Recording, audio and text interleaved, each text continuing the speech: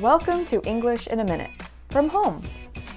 Birds are lovely animals, so why would Anna and Jonathan want to kill two birds with one stone?